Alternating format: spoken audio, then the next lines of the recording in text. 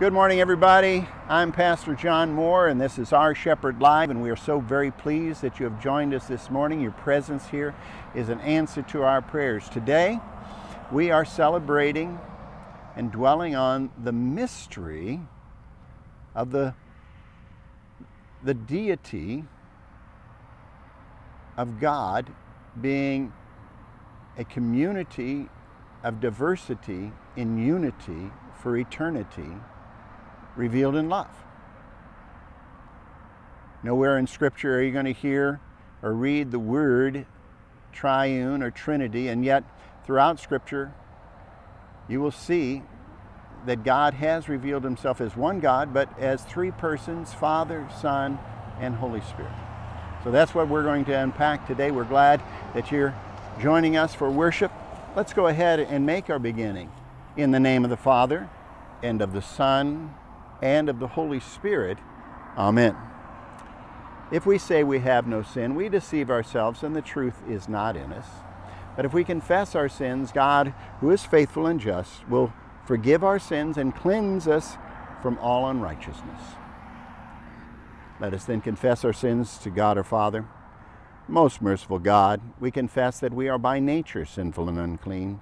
We have sinned against you in thought, word, and deed, by what we have done and by what we have left undone. We have not loved you with our whole heart. We have not loved our neighbors as ourselves. We justly deserve your present and eternal punishment. For the sake of your Son, Jesus Christ, have mercy on us. Forgive us, renew us, and lead us, so that we may delight in your will and walk in your ways to the glory of your holy name. Amen.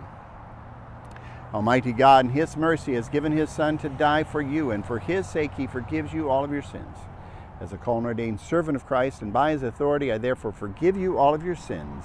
In the name of the Father, and of the Son, and of the Holy Spirit. Amen.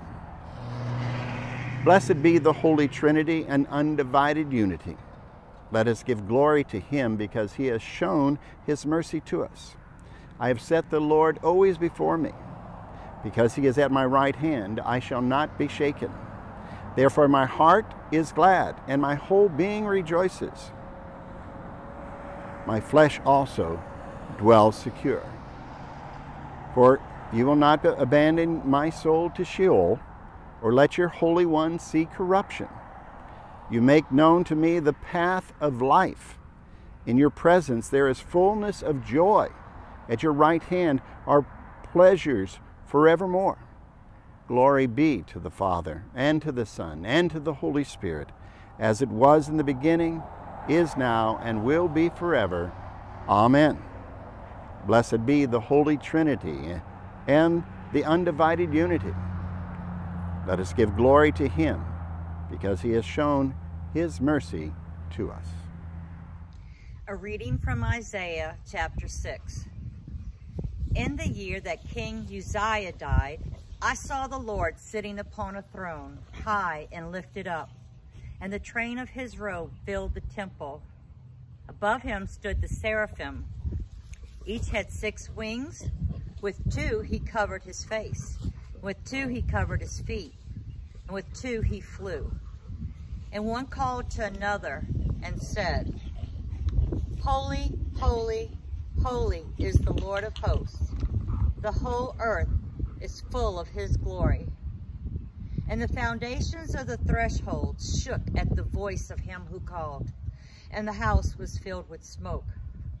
And I said, Woe is me, for I am lost, for I am a man of unclean lips, and I dwell in the midst of people of unclean lips. For my eyes have seen the King, the Lord of hosts. Then one of the seraphim flew to me, having in his hand a burning coal that he had taken with tongs from the altar.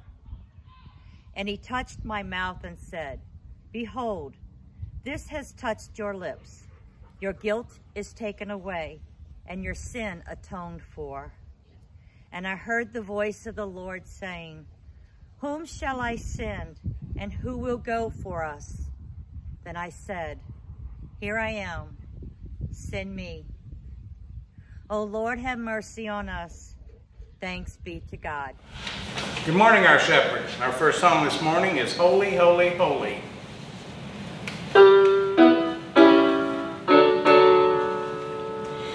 Holy, holy, holy, Lord God Almighty. Early in the morning our song shall rise to thee. Holy, holy, holy, merciful and mighty, God in three persons, blessed Trinity. Holy, holy, holy, all the saints adore thee, casting down their golden crowns around the glassy sea. Cherubim and seraphim falling down before thee, which word and art and evermore shall be. Holy, holy, holy, through the darkness hide me, though the eye of sinful men thy glory may not see. Only thou art holy, there is none beside thee, perfect in power, love and purity. Holy, holy, holy, Lord God Almighty, all thy works shall praise thy name in earth and sky and sea. Holy, holy, holy, merciful and mighty, God in three persons, blessed Trinity. A reading from Acts chapter 2. Peter, standing with the 11, lifted up his voice and addressed them. Men of Israel, hear these words.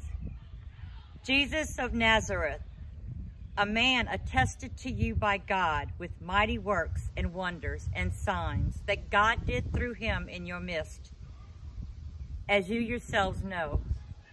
This Jesus, delivered up according to the definite plan and foreknowledge of God, you crucified and killed by the hands of lawless men. God raised him up, loosing the pangs of death, because it was not possible for him to be held by it. For David says concerning him, I saw the Lord always before me, for he is at my right hand, that I may not be shaken. Therefore my heart was glad and my tongue rejoiced. My flesh also will dwell in hope. For you will not abandon my soul to Hades, or let your Holy One see corruption. You have made known to me the paths of life. You will make me full of gladness with your presence. Brothers, I may say to you with confidence about the patriarch David, that he both died and was buried, and his tomb is with us to this day. Being therefore a prophet, and knowing that God had sworn with an oath to him that he would set one of his descendants on his throne, he foresaw and spoke about the resurrection of the Christ, that he was not abandoned to Hades, nor did his flesh see corruption. This Jesus God raised up, and of that we are all witnesses. Being therefore exalted at the right hand of God, and having received from the Father the promise of the Holy Spirit, he has poured out this, that you yourselves are seeing and hearing. For David did not ascend into the heavens, but he himself says, The Lord said to my Lord, sit at my right hand until I make your enemies your footstool. Let all the house of Israel therefore know for certain that God has made him both Lord and Christ, this Jesus whom you crucified. O Lord, have mercy on us. Thanks be to God. Grace, mercy, and peace be to you from God our Father and our Lord and Savior Jesus Christ. Amen. My dear brothers and sisters in Christ, today we celebrate a mystery. Today is Holy Trinity Sunday. Nowhere in Scripture are we going to read and see the word triune or Trinity, but yet throughout the Scriptures God has revealed himself not only as one God, hear, O Israel, the Lord our God is one, but as three persons, Father, Son, and Holy Spirit. Today we celebrate the diversity of the divinity in unity and community for eternity, revealed in love. So we can say that because God is one being, one God, one essence, that there is no other God but the Father. There's no other God but the Son. There's no other God but the Holy Spirit. And yet all three remain the one God who has revealed himself as the God of love. Today, John chapter 3, verse 16 pretty much highlights and demonstrates how this community of diversity in unity of the divinity acting in love operates. For God so loved the world that he gave his only begotten Son, that whoever believes in him should not perish, but have everlasting life. Now, it's no coincidence that just prior to this 16th verse in John chapter 3, that the working of the Holy Spirit has been explained. That no one can see, no one can enter the kingdom of God unless he is born from above, born again, born by water and the Spirit. It's the Holy Spirit that's always entwined in the giving of the Son, always empowering, always bringing about salvation. Love. God loves us. Now, a great love is revealed to another person by a giving of a great gift, a valuable gift. And there's no more valuable gift that can be given than the laying down one's life, dying for the sake of another person. A parallel love would be the sacrifice of one's child for the sake of the other. Abraham loved God so much that he was willing to lay down, to sacrifice his son of promise, the son Isaac that God had promised him 25 years prior to that. And yet God did not want Isaac to die, just like he doesn't want any of us to die. Rather, God, in the sacrifice of Isaac, was providing a substitute. He stopped Abraham before that sacrifice could take place. He showed Abraham the substitute, the ram in the thicket that was sacrificed on that day, but it would be God's own Son in the fullness of time that would be sacrificed out of love for you and me. God so loved the world. Now, that so in Greek, it's translated as so in English, does not mean God loves the world so much, even though it is accurate to say that God loved us so much that he gave his only son. Rather, the more accurate translation of that Greek word is God loved the world in this way. God loved the world in this way, that he gave his son to create the world. In Genesis, we hear how God created the heavens and the earth, and how the Holy Spirit was hovering over the waters, waiting to breathe life into creation.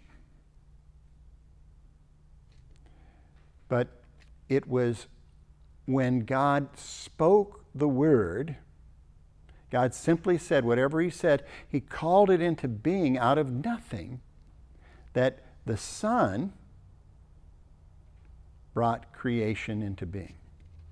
Now, the Son was involved in forming man, and the Holy Spirit breathed into the dust of the earth that had been formed with the nostrils, and mankind became a living being. And there was this wonderful intimacy in the garden between mankind and God. Adam and Eve walked with God, and they were naked and they felt no shame. And yet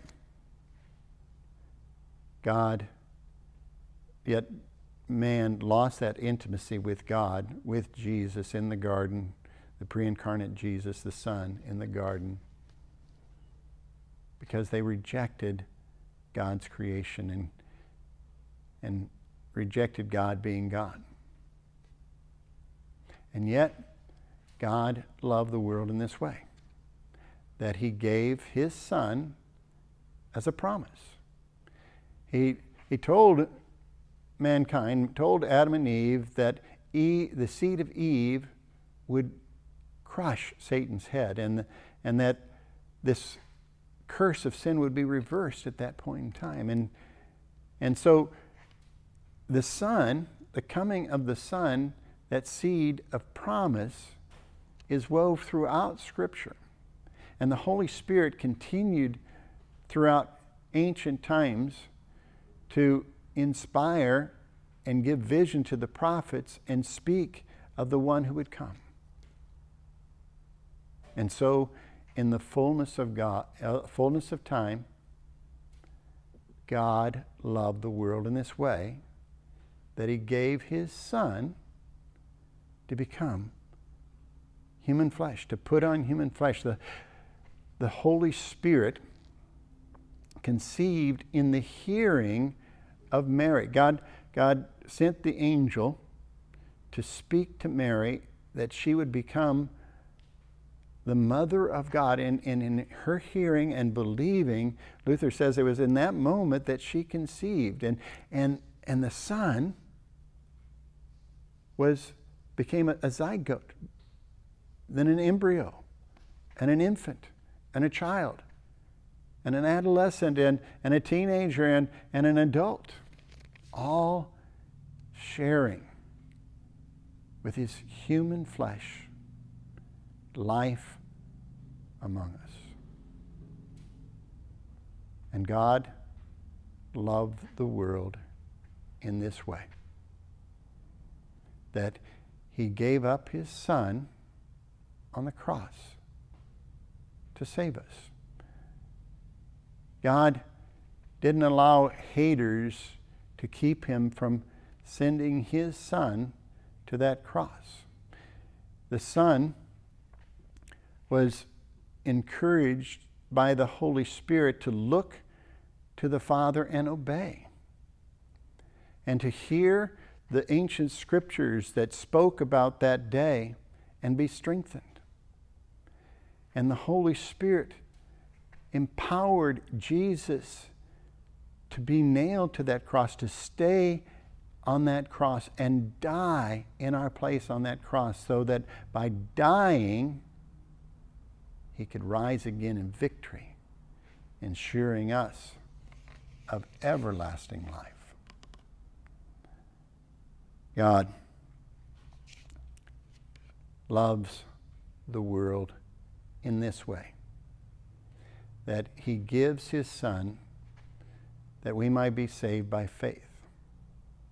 As we look up to the cross, as we see the Jesus who was on that tree, who died for us, and we believe and trust in that promise, we are given everlasting life. The Holy Spirit gives us this promise. And the Holy Spirit empowers us so that whoever believes, just like Abraham believed the promise and it was counted to him as righteousness, whoever believes in this promise, in this fulfillment, in this life, death, and resurrection of Jesus, has everlasting life. God also loved the world in this way, that he gave his Son to us in word and sacrament.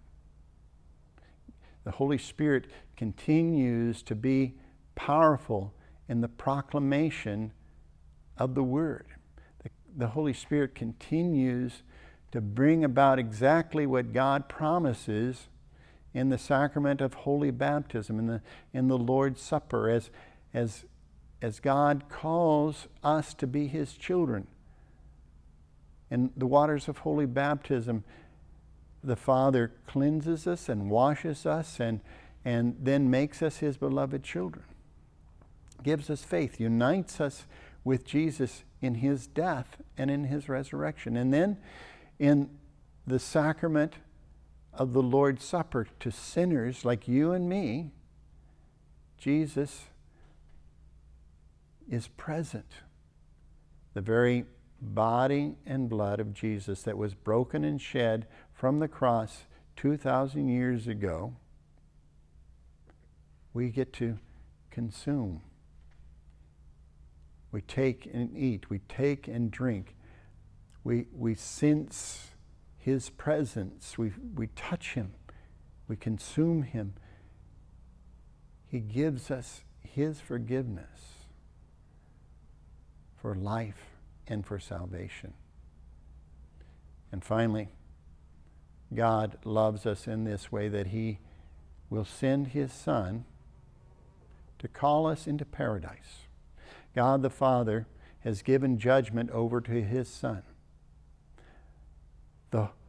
God in Jesus Christ on the last day will come and he will speak and he will call the dead, lifeless bodies of believers to life again, and the Holy Spirit will bring immortality to our mortal bodies. The community of God. That's what we're celebrating today. The community in diversity of the divinity in unity for eternity, acting in time for our sake out of love, sending the Son to be our Savior, empowering us and intertwining with the promise of the Son, the presence of the Son, the activity and the power of the Holy Spirit, bringing us to life now and life eternal. To God alone be the glory, now and forever. Amen. We're so very pleased that you were able to join us for worship this day, and this would be the time of our service that we would pass around an offering plate, an opportunity for the people of God to express their worship through a giving of tithe and offering. This is a privilege that is given to the faithful, those that have been called by the gospel to follow Jesus. In the Old Testament, 10% of one's income was required, but we as New Testament Christians have been given free freedom to decide on what we want to give, how we want to give back to the Lord from the abundance that He entrusts to our care. But there are some principles that He gives us. First, we are to give joyfully. Second, we are to give proportionally. Third, we're supposed to give regularly.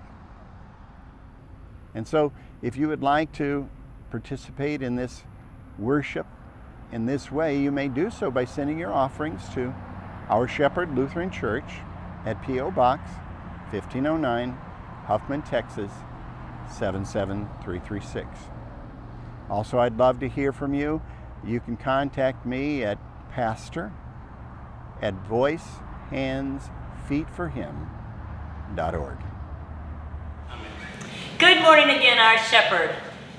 Today we'll sing Light the Way.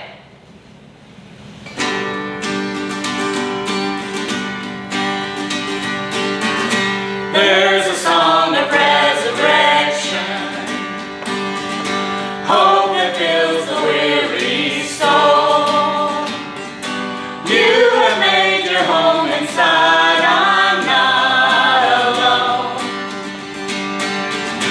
In the shadow of the valley, your word a lamp when I can't see. May I not forget the promise leading me. You're leading me. You light the way. You light the way. With a fire by night and a cloud by day. You light the way. You light the way. Where you go, I'll go. Where you stay, I'll stay. You light the way.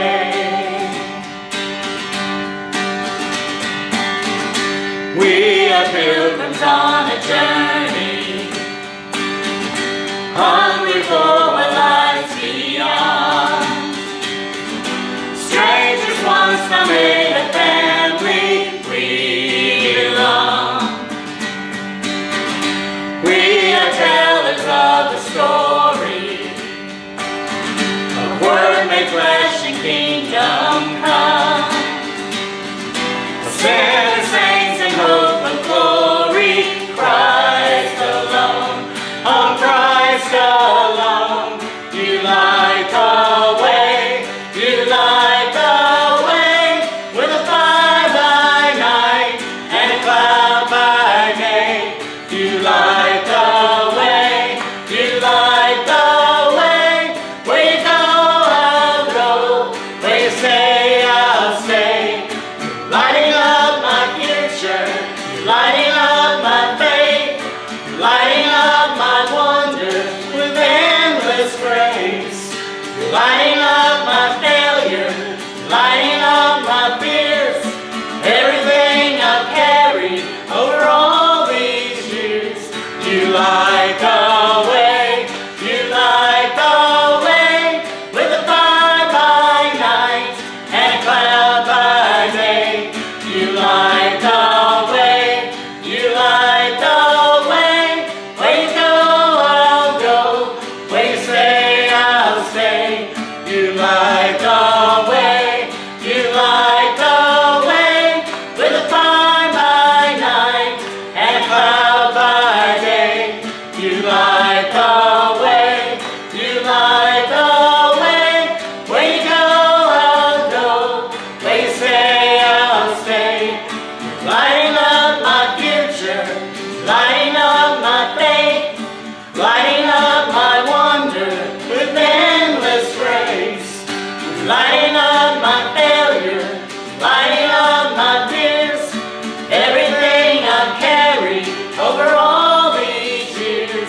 You light the way, you light the way. Please join me as we confess our faith in the reading of the Nicene Creed.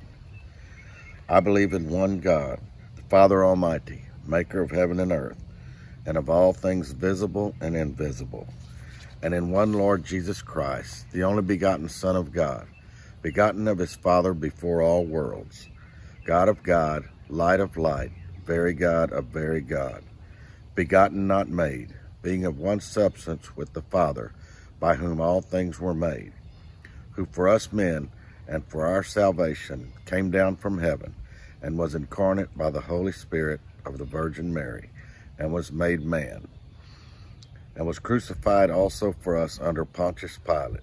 He suffered and was buried, and the third day he rose again according to the Scriptures.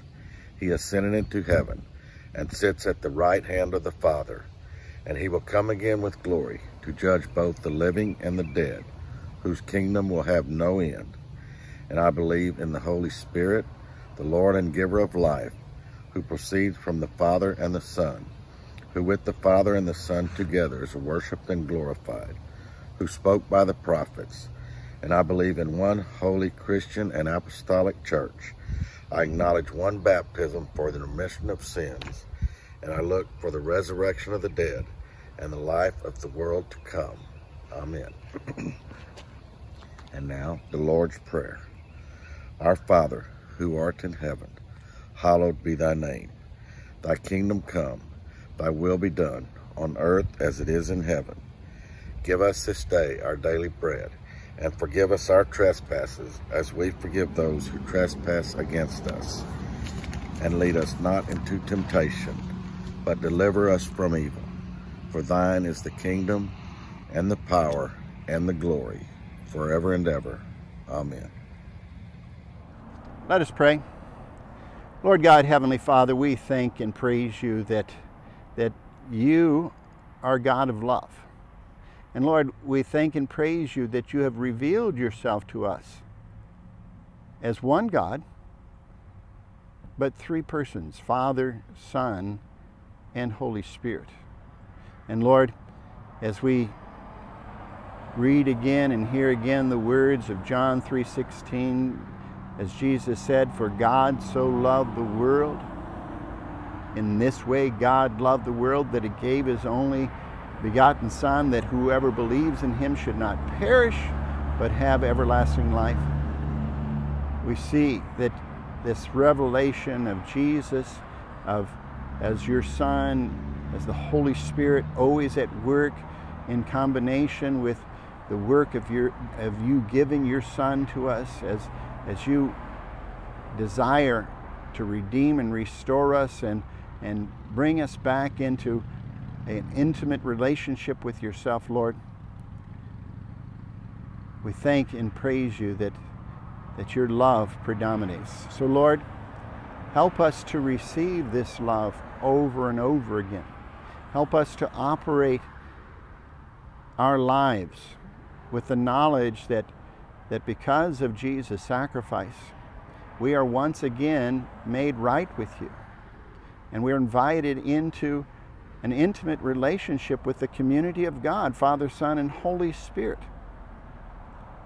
That you bring us into this circle dance of love.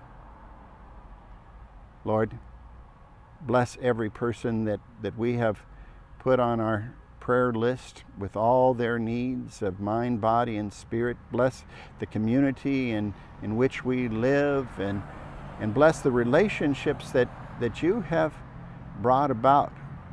Lord, we know you go before us, and you desire that all men would confess Jesus as Lord, and faith comes by hearing, and hearing comes through the Word of God, and you've made us your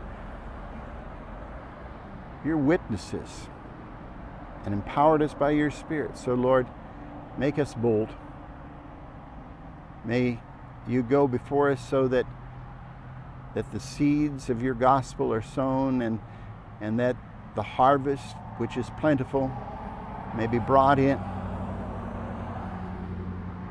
Lord, bless us, each one.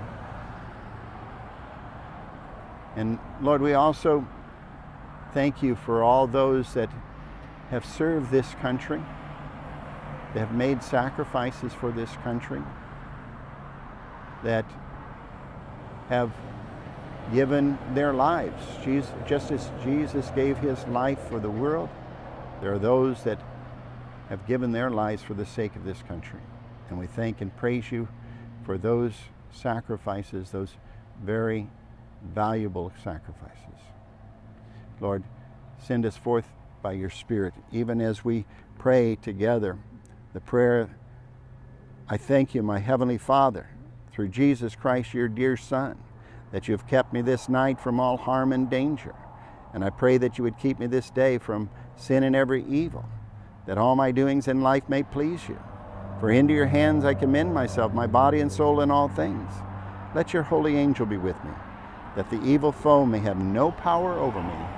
Amen. Let us bless the Lord. Thanks be to God. Good morning again, Our Shepherd. Our final hymn this morning will be Rock of Ages.